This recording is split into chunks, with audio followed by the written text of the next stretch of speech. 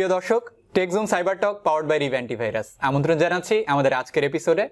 আমাদের আজকের অতিথি আরিফ মঈনুদ্দিন কাজ করছেন ডিকোডস ল্যাবে। উনি সিটিও এবং ফাউন্ডার হিসেবে আছেন ডিকোডস ল্যাবে। ডিকোডস ল্যাব মূলত সাইবার সিকিউরিটি ট্রেনিং প্রোভাইড করছে সরকারি বেসরকারি বিভিন্ন লোকজনকে। অ্যাট দ্য সেম টাইম সরকারি বেসরকারি প্রতিষ্ঠানে ডিকোডস ল্যাব সাইবার সিকিউরিটি সলিউশনও প্রোভাইড করছে। আমন্ত্রণ জানাচ্ছি আরিফ মঈনুদ্দিনকে। আরিফ ভাই, আমন্ত্রণ জানাচ্ছি আমাদের আজকের অনুষ্ঠানে। কেমন আছেন? ভালো আছি, ভালো আছেন? আমি ভালো আছি আরিফ ভাই, thank you very much. Arif ভাই, আমরা জানি যে ডিকোডস lab cyber security training provide করছে বিভিন্ন ধরনের লোকজনকে। আপনি কি একটু আমাদের জানাবেন আপনারা কাদেরকে ট্রেনিং প্রোভাইড করেন এবং ট্রেনিং ম্যাটেরিয়ালগুলো কেমন থাকে? আচ্ছা, আমরা সাধারণত পাবলিকলি ট্রেনিং প্রোভাইড করি, আর হচ্ছে ল এনফোর্সমেন্ট, দেন হচ্ছে আপনার সরকারি প্রতিষ্ঠান, ওদের কর্মচারী। আমাদের কয়েকটা লেভেল আছে ট্রেনিং দেওয়ানোর, যে বিগিনারদের জন্য একরকম, দেন হচ্ছে আপনার যারা একটু এক্সপার্ট তাদেরকে একরকম। আর আমাদের যেটা সিলেবাস সেটা হচ্ছে আপনার ইসি কাউন্সিল, আমেরিকার একটা অর্গানাইজেশন। ইসি কাউন্সিলের যে একটা সিলেবাস আছে, CH certified ethical hacking, সিএইচএফআই computer hacking forensic investigator. So আমরা ইন্টারন্যাশনাল লেভেলের যে কোর্স কারিকুলাম আমরা সেটা ফলো করেই কিন্তু টিচিংটা দিয়ে থাকি। সো আর আমাদের এখানে ট্রেনার হচ্ছে সবাই কিন্তু ইনস্ট্রাক্টর, যেটা হচ্ছে ওয়ার্ল্ড ওয়াইড সার্টিফাইড। আচ্ছা, সো আমরা যেমন স্টুডেন্টদেরকেও দিয়ে থাকি, আবার হচ্ছে আপনার কর্পোরেট লেভেলের ট্রেনিংগুলো দিয়ে থাকি। আচ্ছা, অ্যাট দ্য সেম টাইম আমরা যেটা জানি যে আপনারা বিভিন্ন সরকারি বেসরকারি প্রতিষ্ঠানে সাইবার সিকিউরিটি সলিউশন প্রোভাইড করেন। কি কি ধরনের সলিউশন আপনারা প্রোভাইড করছেন? আচ্ছা, আমাদের সিকিউরিটি সলিউশনগুলো হচ্ছে এরকম যে আপনার ওয়েবসাইট সফটওয়্যার, যেগুলো হচ্ছে আপনার ভালনারেবিলিটি অ্যাসেসমেন্ট, পেনিট্রেশন টেস্টিং, আপনার সফটওয়্যার নেটওয়ার্কের ওয়েবসাইটের, এগুলোর ছাড়া আমরা বাগ ধরাই দিই আর কি, যেটা উইকনেসগুলো ধরাই দিয়ে আমরা ওদেরকে সলিউশনগুলো দিয়ে থাকি।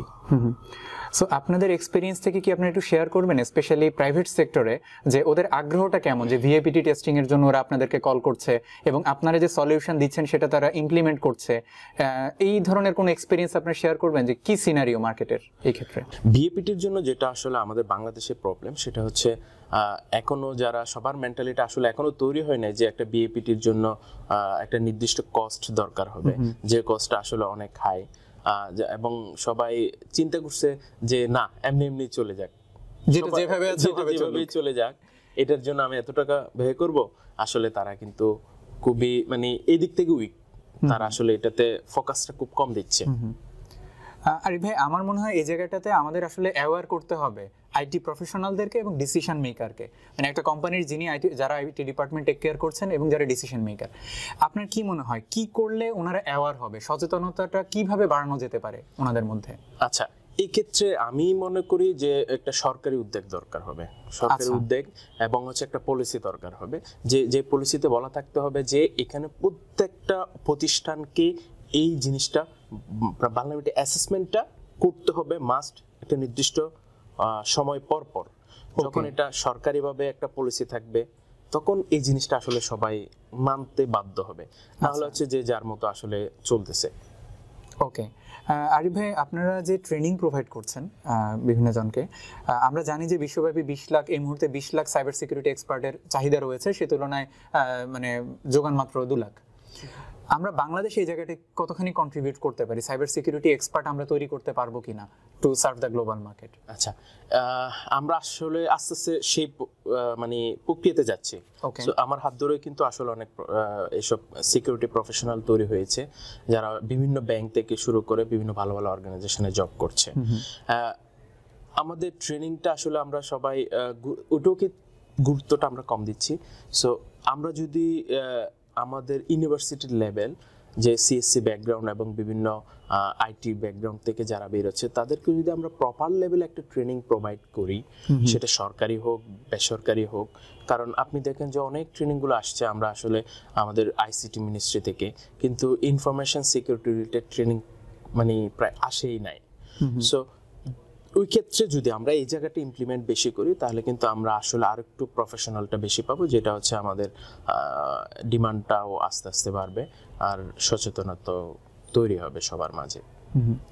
আরিফ ভাই, আমরা সোশ্যাল মিডিয়া নিয়ে কথা বলছিলাম কিছুক্ষণ আগে। তো আপনি বলছিলেন যে সামনে নির্বাচন, এই সময় আমাদের সোশ্যাল মিডিয়ার বিহেভিয়ার আমাদেরকে আসলে একটু সংযত থাকা বেটার। শুধু নির্বাচন বলে তাই না, সব সময় আসলে সংযত থাকা বেটার।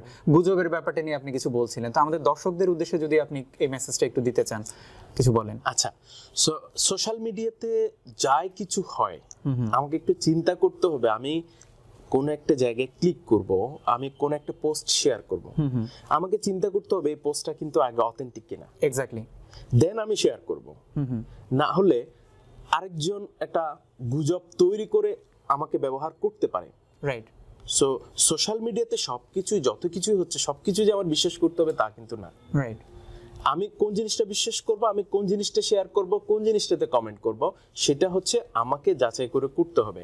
কারণ সোশ্যাল মিডিয়ার মাধ্যমে আমরা যেমন একটা ফেক নিউজকে কিন্তু ভাইরাল করে দিতে পারি। সো এই জন্য আমরা আগে চিন্তা করব কোন জিনিসটা শেয়ার করব, মানে ক্লিক করার আগে চিন্তা করব যে এটা অথেন্টিক কিনা। হ্যাঁ, রাইট রাইট।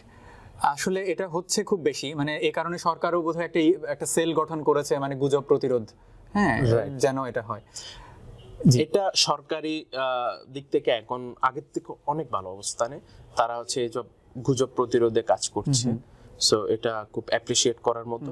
সো এখন আমাদেরকেও কিন্তু অ্যাওয়ার হইতে হবে। আমরা সাধারণ জনগণ যদি অ্যাওয়ার না হই, সচেতন না হই, তাহলে কিন্তু সরকার আসলে কি করবে, কতজনকে করবে। সো আমাদের পার্সপেক্টিভ থেকে আমাদেরকে আসলে সচেতনটা হলে তখন গুজবটা আসলে কমে আসবে। রাইট। এখানে আমাদেরও একটা মজার এক্সপিরিয়েন্স শেয়ার করি আপনার সঙ্গে। মানে সোশ্যাল মিডিয়া যে শুধুমাত্র মাস পিপলের ডেটা হ্যাক হয় তাও না, সোশ্যাল মিডিয়ার মাধ্যমে আপনি আমি প্রত্যেকেই কোনো না কোনো কর্পোরেট প্রতিষ্ঠানে আছি, আর গভর্নমেন্টের জায়গায় জব করছি, দেন আমরা আবার সোশ্যাল মিডিয়ায় আছি। সো সোশ্যাল মিডিয়ায় আমাদের প্রোফাইল ট্র্যাক করে, হ্যাক করে কিন্তু প্রতিষ্ঠানের ডেটাও নিয়ে ফেলা সম্ভব, এবং আমরা বেশ কিছু কেস দেখেছি গ্লোবালি এরকম। সো সোশ্যাল মিডিয়া যে আমি নিজের প্রোফাইল সেফ রাখার জন্য কাজটা করছি তা না, আমার প্রতিষ্ঠান, আমার কাস্টমারের ডেটা, এগুলো কিন্তু কানেক্টেড সোশ্যাল মিডিয়া প্রোফাইলের সঙ্গে। অবশ্যই। সো এই জায়গাটা আমাদের সচেতনতা দরকার। হ্যাঁ, অবশ্যই। আরিফ ভাই, থ্যাংক ইউ ভেরি মাচ আপনার মূল্যবান সময় দিয়ে আমাদের এই অনুষ্ঠানে জয়েন করার জন্য। আশা করছি নেক্সট আবার আমরা আপনার সঙ্গে কথা বলার সুযোগ পাবো। ধন্যবাদ দর্শক, অনেক ধন্যবাদ আমাদের সঙ্গে থাকার জন্য। টেকজুম cyber talk powered by Reeve অ্যান্টিভাইরাসের আজকের এপিসোড এখানেই শেষ। দেখা হবে আগামী সপ্তাহে আবার অন্য কোনো অতিথির সঙ্গে। Thank you very much.